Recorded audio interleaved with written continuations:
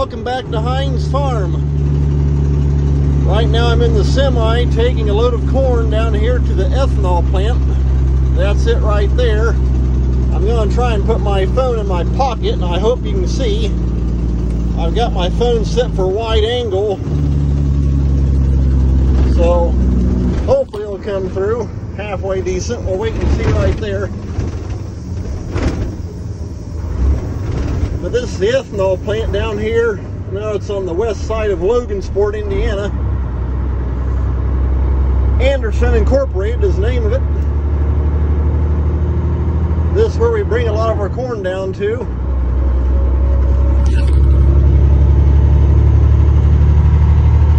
Okay, I just made the turn so I can hold my phone back in my hand for right now.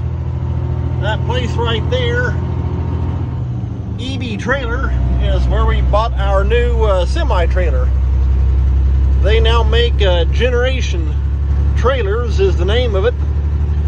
The great thing about the trailer is everything. The subframe, the whole entire trailer is all aluminum. Everything except for the back axles on the trailer. That is steel. But the trailer itself is actually all aluminum, and so that makes it nice. No rust or anything like that to worry about. And right over there is Anderson. And so, getting ready to pull in the driveway.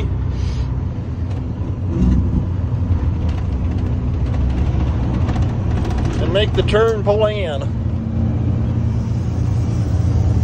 Big place down through here. They go through, if I remember right, it's approximately about anywhere from 100 to 110,000 bushel of corn per day.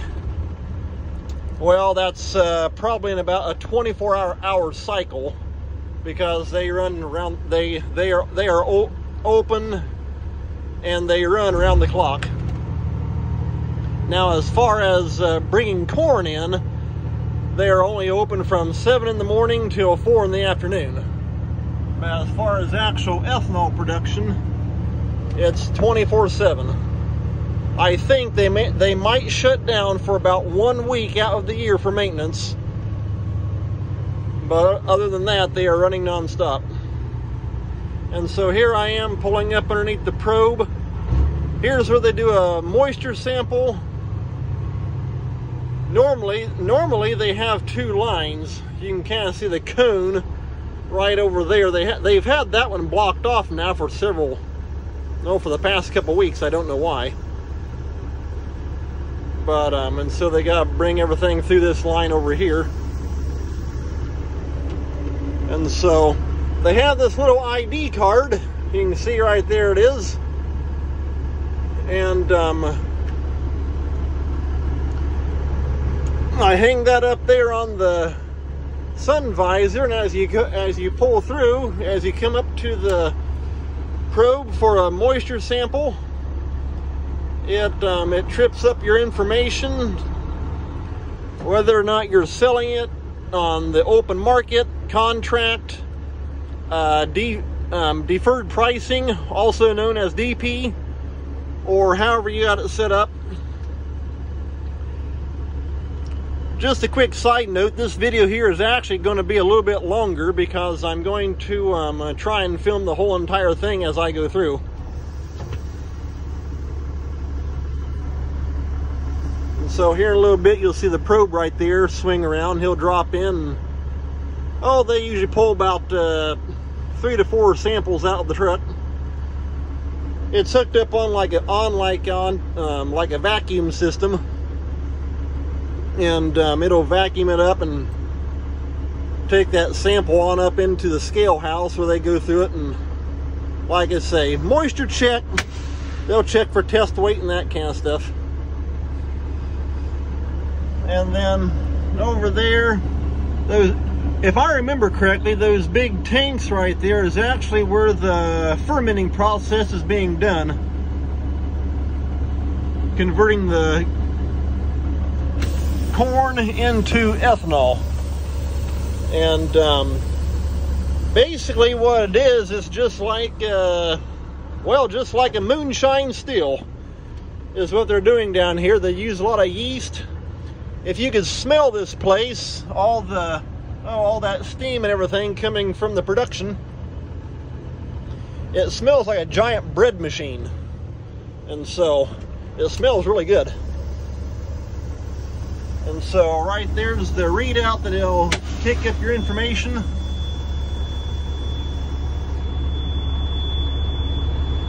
And then it'll trip up a little green light right there telling me when I'm ready to pull forward.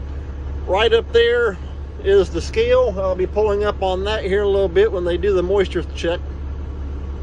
But anyway, back over there to the production side of it. Basically what all they're doing is making a 200 proof alcohol.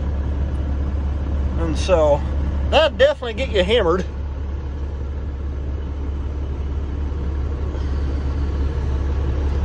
And then they ship it out on, oh, I see a lot of tanker trucks coming in here.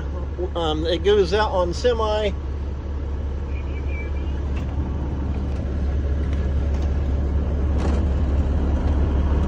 Yes. Can you unroll your tarp? Oh, I'm sorry about that. That's okay. Thank you.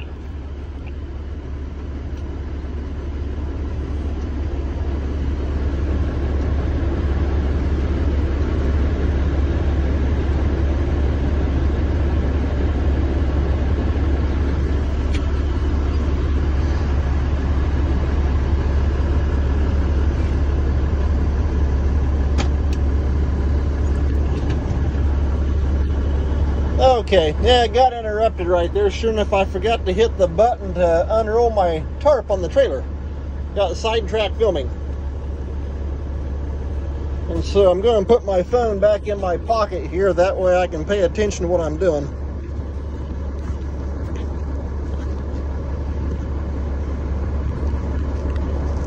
But like I was saying before, they talked to me on the intercom right there.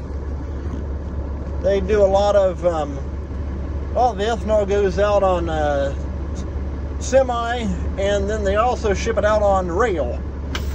And so they have a lot of tanker cars going out on train.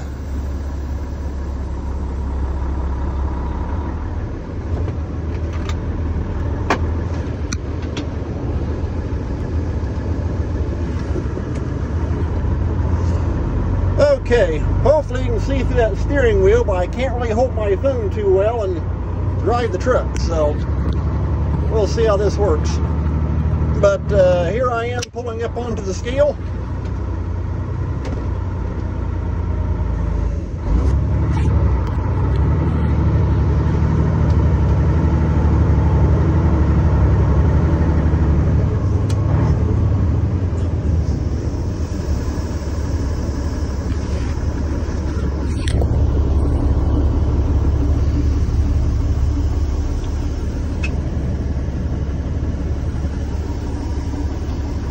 And that little sign right there, it tells me which pit I need to go to. It tells me my weight. Okay, they're sending me over to pit number, well, it looks like it's where I'm heading to pit 2.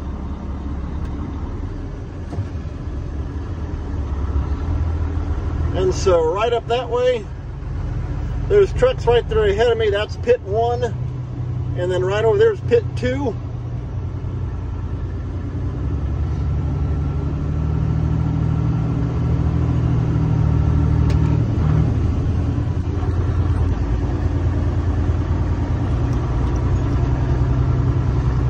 Within about the past year and a half, they've really increased on the receiving side. Because before it would take them forever to get semis through. They'd have semis lined up, sitting out, backed up, clear out on the road. And they finally upgraded things where now they can crank the semis through here fast. You can pull over right over the pit, open up your hopper, and just fly. That really makes it nice.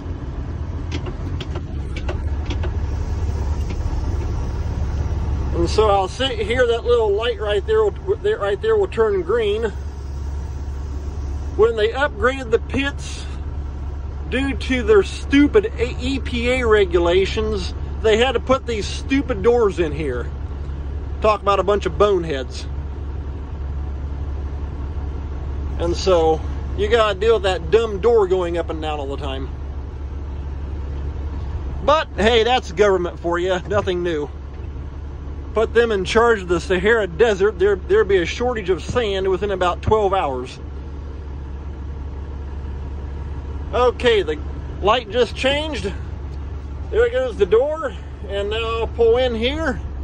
And you can see the pit right there.